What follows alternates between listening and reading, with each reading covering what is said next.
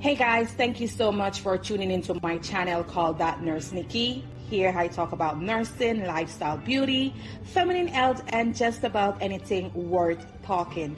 In today's topic, I'm going to talk to you about how to study and pass all your classes. Number one, I'm going to talk to you about creating a study space. I know I have mentioned this in previous video, and I want to mention it again as six of my tips that I use to study and pass all my classes in nursing school.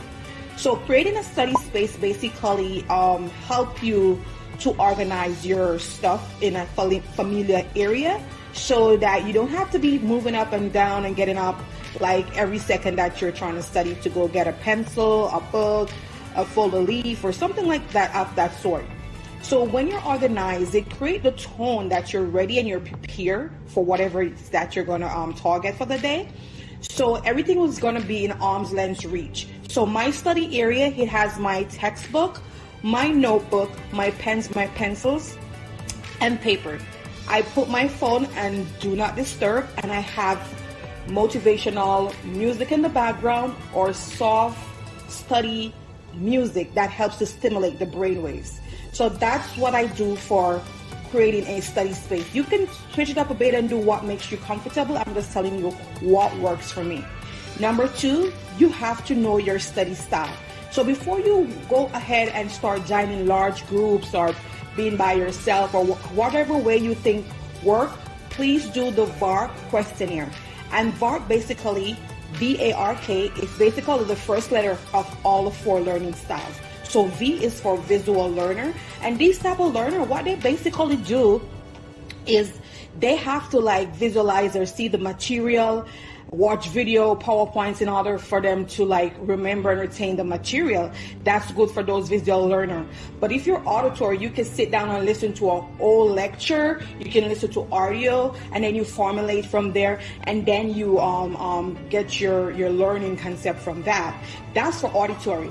And for persons, for the R, it's read and write. And basically what this does is for person who like to read their textbook and then go ahead and write out the notes. That's basically, I think, where I fall most. I like to read my textbook, read whatever notes, handouts, PowerPoint, and then go ahead and formulate my own notes. Also for K, it's kinetic.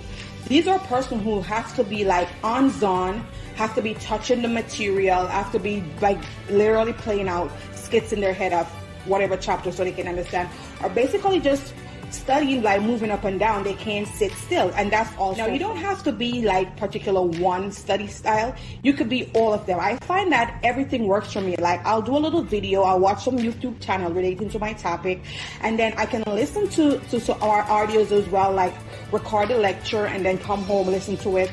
Also, like I said, my big takeaway is read and write, because studies have shown that when you read something and then you try to write it down, it sticks to you much better in your brain, and that way you won't forget the material. Also, I'm a little kinesthetic, like in regards to like being practical. If I read something and it's not making sense to me, I would like to do like play it out, do a skit, act like I'm teaching somebody. Like that works. So you don't have to be one. So that's for VARK. So you got to know your study style. And for me personally, I identify that large group does not work for me. I will never join a big study group because I won't be able to concentrate. I like to like do my own one-on-one study because I know I'm very in-depth. I like to read, and then I like to research and then put it together and see if it makes sense to me before I can say being in a group does not allow you to do all of that. So I find my own study technique. Plus I decide that doing a one-to-one study works best for me. I'm trying to incorporate having more people, like maybe 1 or 2 people with me, but I find it a little bit distracting for me. I don't know, but whatever works for you. If you're a type of person who likes to study in group, go ahead. If you study one-on-one, go ahead. But do whatever works best for you. Number 3, you're going to take notes and study in chunks. And when I say take notes, while you're in class, in lecture, if this is your learning style, remember I said some people, they just watch videos or they just basically listen to the audio, fine. But for those who have to take notes, read, it's best that you read over your PowerPoints and you take notes, and do this at the end of each lecture, because it has been proven that once you're in a lecture and right after you try to like debrief and see what it's all about and take notes, everything you don't have to like study for 95% of the time. 5% will be just you looking over stuff come for future tests. And this is a technique that I'm trying to incorporate. Sometimes I do it, not all the time I do it, but it also helps because the material are not like just fresh in your head when you're ready to go study.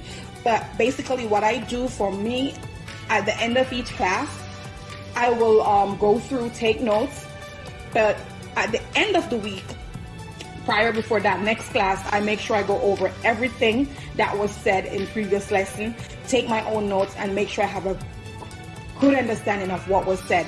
So when there's test time and I'm ready to study, like say a few days before the exams, the material is not new to me, and that's called swatting. So you cannot SWOT for nursing school. You have to know your material and know how to apply it.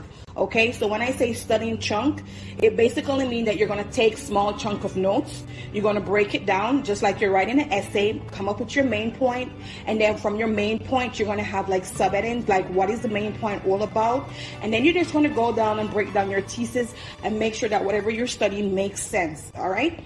So that's how you study in trunk. You're not going to sit there, read a whole chapter, and then try to go ahead and write back the whole chapter. However, that is just time consuming and it's not productive, and your brain won't remember everything. So you have to take note of what's important, like the main points, what the chapter is all about, and what's the takeaway.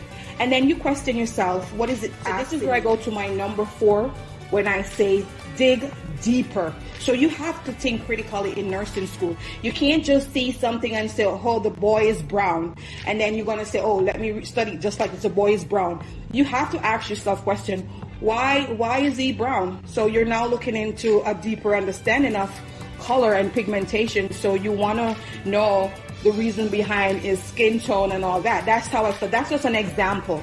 So I know that for some people, like if you have been to like other colleges when you're studying for other academics, you know you can just do memorization and flashcard. This doesn't work for nursing school. You have to read, you have to understand the material, and then you have to know how to apply it. Application is key, and critical thinking when it comes to nursing school. Number 5, you're going to always apply Maslow theory. And Maslow theory, it states the basic needs for human life. Just like in nursing, there are basic needs that you have to fulfill for the patient. So when I say think critically and apply Maslow hierarchy of needs, this is what you're going to do. You're going to always let me not say attack. You're going to always treat a patient, and you're going to always think about fulfilling their first needs, their basic needs first, and then you move up that chain.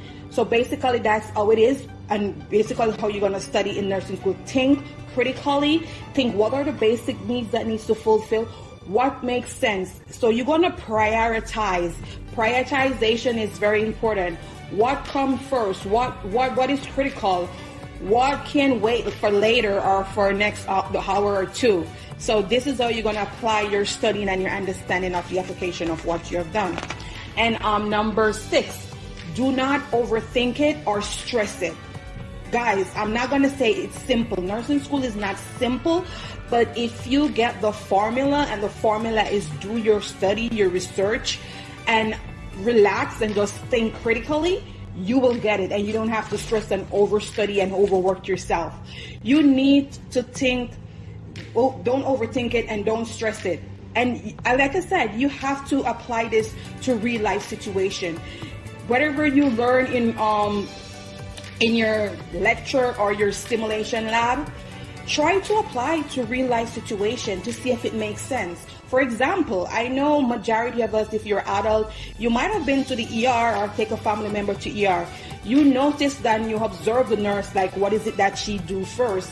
So basically, you're going to go ahead, let's say you're doing the nursing process, and you know the nursing process deals with the 5 steps of how they formulate information, and it's like a handoff report. It's the ADPI, and the ADPI is an acronym that basically says for the A, the nurse is going to assess, the D, you're going to diagnose, and the P, you're going to plan, and I, you're going to implement based on what you plan, and E, you're going to evaluate if whatever you plan and put in place for the patient, if it works. So that's basically a whole formulation of the care plan. So when you go into the ER, you notice the nurse, they came up to you, they asked you the question, you gave them subjective data, how you're feeling, whatever. They do their own assessment by taking your blood pressure, looking at you, and assessing to see overall what could be the findings. That's basically part of the nursing process, and they're assessing you to decide how to diagnose your symptom coming into the ER. Basically, after they have done the diagnosis, they want to plan how they're going to care for you. And doing that, they decide that maybe you need to be stay a night or two in the hospital, so you get admitted.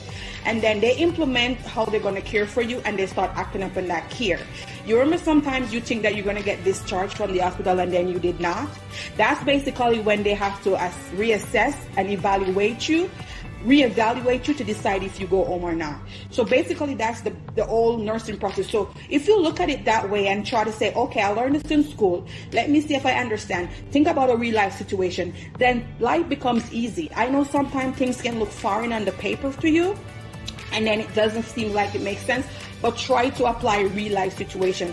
And that is what I do for most of my study in nursing school, and I find that life is much easier and not complicated when I relate it that way. And I'm not telling you that you're not gonna have some few bad days when you think that you don't know stuff, because sometimes I feel like I have to dig really deep, but it's gonna pay off, because I'm not just passing nursing school, I am really getting like super good at what I'm doing, and the grades are manifesting. So this is my 6th tip how you can go ahead and study and pass all your classes for ACE for nursing school. So if this video was helpful, please give it a thumbs up. Please comment down below. Let me know what else you want me to go ahead and discuss, and I'll see you in the next video.